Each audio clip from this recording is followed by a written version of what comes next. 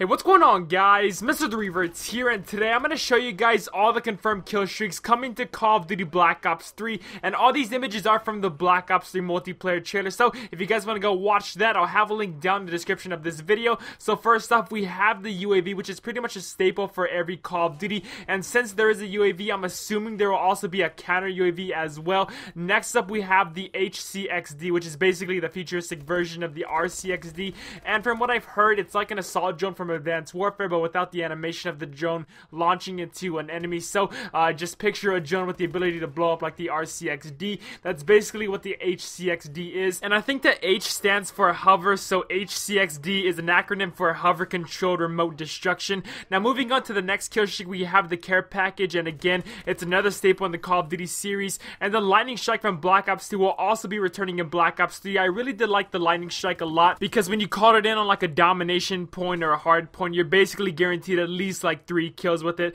And again, it is very good for those two game modes, and especially for capture the flag, it's a very good kill streak to use for competitive gameplay, and overall just a really good kill streak to use. And next up, we have a new kill streak, and this is called the spike drone. So when you call it in, it comes in a helicopter and it flies down to the middle of the map, or anywhere you want to call it in actually, and it drops a couple of these drones that are laced with spikes on them. So basically it's like the Riley kill streak from Call of Duty Ghosts, except the drones won't follow you. They actually will go and seek out enemy players on the other team. And another new kill streak that we have is the AI robot, and just like the spike drone, a helicopter will fly down to the map and drop down this robot, and the robot is very similar to the Riley kill streak again, because it will actually stay with you and seek out other players from the other team. But if you wanted a better comparison, I would say it's the equivalent to the support squad mate from Call of Duty Ghosts, and I do hope it's more powerful than the support squad mate, because in Ghosts it was kind of useless because you were guaranteed at least like 1 or 2 kills with it. That's how bad it was. And for our last kill streak, we have the Mothership. You might have heard of it already from the other people that played Black Ops 3, but in case you haven't,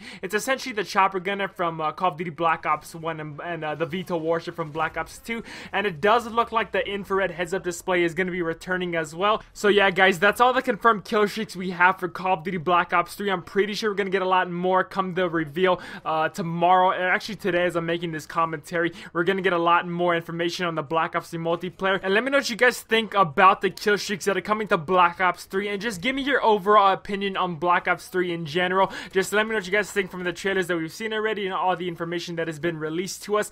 Give me your opinion down in the comments, because I mean, I'm kind of excited for Black Ops 3, but I'm also kind of not, and I'll have another video about my full opinions about Black Ops 3 in a later video sometime this week, so be on the lookout for that, guys. And so yeah, make sure to drop a like if you guys did enjoy, and please subscribe for the latest Call of Duty Black Ops 3 news, rumors, information. Thank you for watching. My name is MrTheRevertz. Hope you guys have a great day.